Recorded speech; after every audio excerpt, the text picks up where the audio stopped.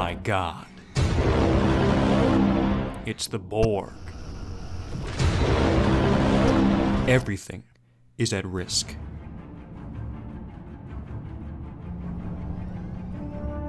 We've been aware of the Borg's increasing activity for several months now, and we all knew that this day would come, but we did not expect it to be so soon. What can only be described as a Borg Invasion fleet is now headed our way at high warp.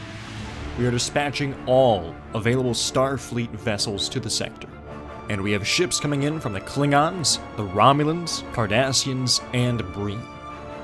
The fate of the entire Alpha Quadrant hangs in the balance.